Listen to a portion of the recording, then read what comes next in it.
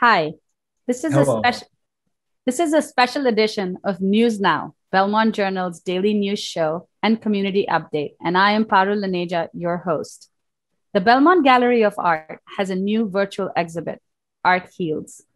Among the artists who are represented, John Williams' work drew the attention by the feelings and the atmosphere he's able to create.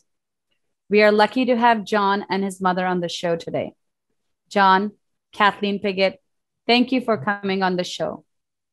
You're welcome. So, my first question is to you, John. Mhm. What does art mean to you? Well, for me personally, art gives me a way into my own sort of world where I can sort of feel at ease, feel calm, if you will. And my work almost seems to, for me personally, seems to flow almost like naturally, if you will. And it certainly gives me satisfaction when doing it. And I enjoy, at the same time, really do enjoy sharing it with others. John, how would you describe the feedback that it gives you? How does it make you feel? Um, Hmm. Well, I would say, certainly a sense of calm if when the more absorbed I am in my art process. That is, even though I always start out with a plan or sort of a conception for each piece, they at times seem to take on a life of their own, if you will, even during the creation process. You know, it's almost like breathing a new life into the subject. And to be honest, I don't know how it happens at times. It just is something that comes naturally to me.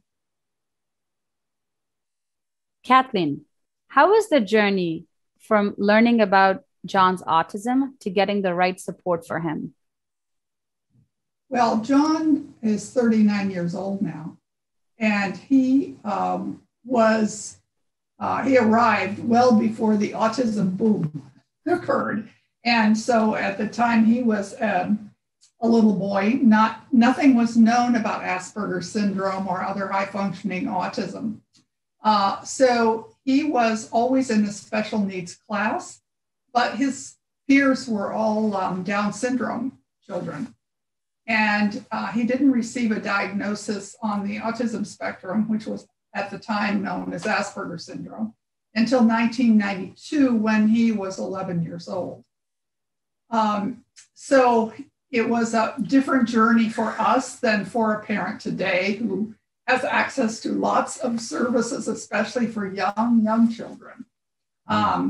But luckily for us, John had very enlightened teachers along the way. He was always in special ed classes, but they worked very hard to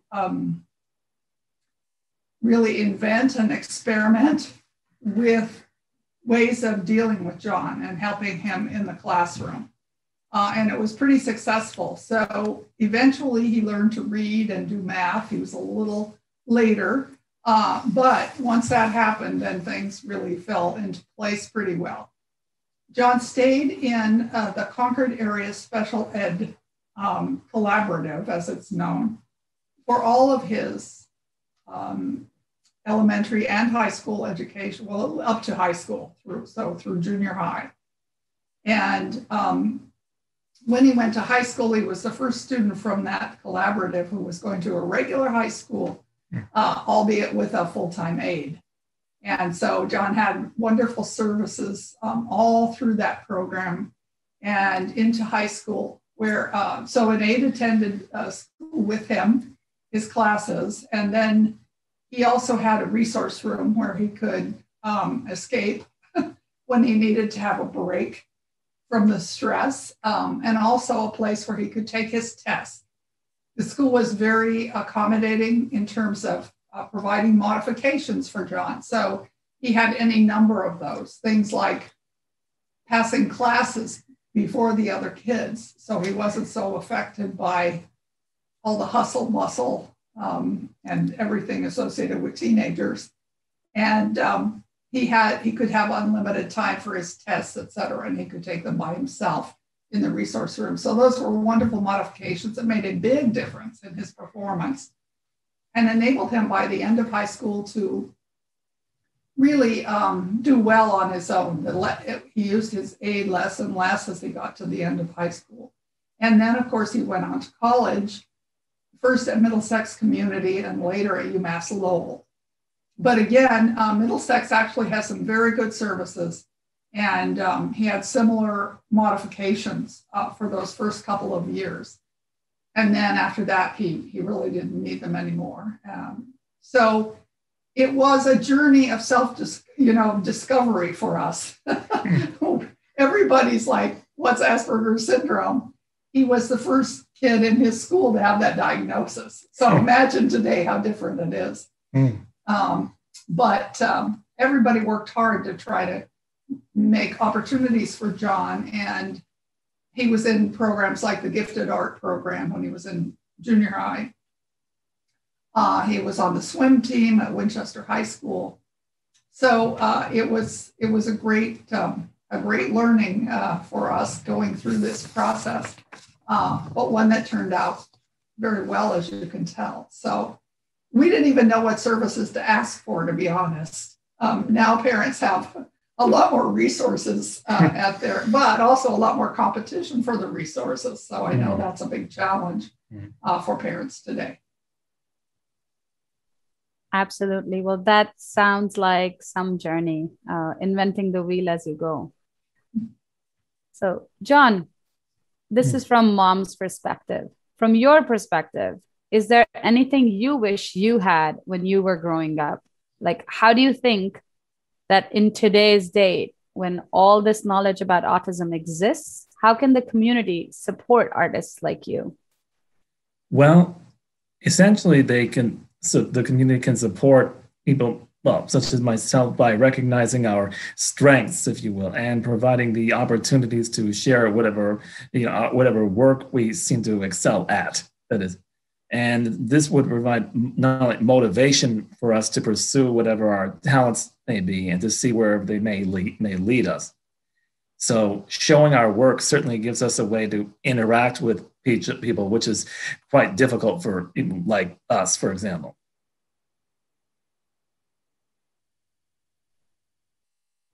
That's amazing. That's very good feedback. I think hearing it from a person who has this experience and is so accomplished is just so helpful.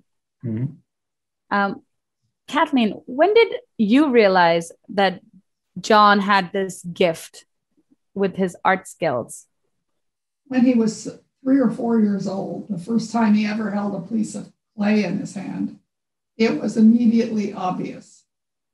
John loved clay modeling, and it was the one activity that would really keep him calm and focused. And so we just stumbled upon that, just as any parent, gives his or her child some Play-Doh. That's how we started too. But John had extraordinary 3D talent. And as much as it was difficult for him to do fine motor tasks like holding a pencil, for example, the clay, of course, is soft and forgiving. And he was able to produce the most amazing dinosaurs and all kinds of fanciful creatures with clay, even at that very young age. And the thing that set it apart, I think, was not just that he created these wonderful imaginative creatures, but it was like they were alive, like they were going to fly or jump off the page or the desktop. And it was obviously a gift. In fact, he could produce these without even looking at the clay. It's as though the clay just, the subject just evolved out of his sense of this lump of inanimate material that eventually became a very fantastic sculpture of some kind. So we knew immediately that that was his greatest strength. And he pursued that throughout his life up through college. That just sounds amazing. I cannot even fathom what that experience might be, to just see a 3-4-year-old create these things which are real and talking to you. So given this is Autism Awareness Month, what would you like people to know about both the challenges and the gifts that autism brings to your art? Mm. Well, certainly for a person that is on the spectrum, the world can be at times a rather scary and even chaotic place, to say the least. And it is hard. It can be hard to stay calm and focused when there's all so much stimuli seemingly swirling around. That is, and we often, of course, we don't really even tend to learn social skills readily, and even find it difficult to communicate. So we tend to suffer from almost seemingly unending anxiety and prefer to see living in our own little worlds where it feels more safe and more peaceful. That is, and although the challenges of daily living are overwhelming, autism nonetheless causes at least me personally to see the world differently. And I bring this new perspective to my artwork, as you can see. And to me, this is my personal gift to myself and others as well. I agree. I absolutely agree. It has been a true gift to see all your artwork. Mm-hmm. Kathleen, when did you realize that this was more than just a hobby, that it was his calling, or this would be his profession for the rest of his life? I would say really when John was in college. I think all along I figured that he could be an artist. When he continued to pursue sculpting in college, it was very obvious that he had a lot of talent for it. But when he got to the end of his college career, he decided that he would prefer to try this cut paper collage technique that he had used in high school. And by then, John had become extremely interested in history. That was kind of his second special skill. And he had deep knowledge because he, as you know, from autistics like to go deep. So he learned a great deal, starting with Civil War and expanding into many, many aspects of world history, US history, and decided that he could marry up this deep interest in history with this collage technique to create historical portraits. So that's what he started doing after college, even at the end of his college career. And they've been extremely well received. I thought, well, maybe he could be a history teacher. But in fact, he really is. Because each one of his historical portraits is kind of a mini history lesson. And if you get to hear John talk about one of them, you'll see they have multiple levels of meaning because he includes a lot of historical background information in the portrait itself. And so it's kind of the best of both worlds, I guess. And that's been something very special. John has really created his own genre. No one else is doing what he does that we have observed. And so it's something very special, very challenging to duplicate. And it's just a unique way of seeing the world. And even though he's using little pieces of flat paper to produce these wonderful portraits and landscapes, they have a 3D sculptural quality to them that comes from his 3D talent. And so kind of all of those things get rolled together to create these marvelous artworks. So John, that is very interesting. Could you describe one of your art pieces for us? Mm-hmm. Yes, indeed. One excellent example of is a portrait I did of Nicholas II of Russia, known as perhaps Russia's last Tsar, if you will. And I learned early on, based on my research, that he's a man who never actually wanted to be Tsar and was about as ill-suited to the role as he could possibly be. And his eyes, which I carefully illustrated, are clearly averted that way. And these are the eyes of that of a, if you will, more of a dreamer and not that of a self-confident leader, that is. And the way that his eyes are averted is a clear indication of his rather discomfort in his new public role, that is. And he also really hides behind this oversized uniform, which is part of his facade, if you will.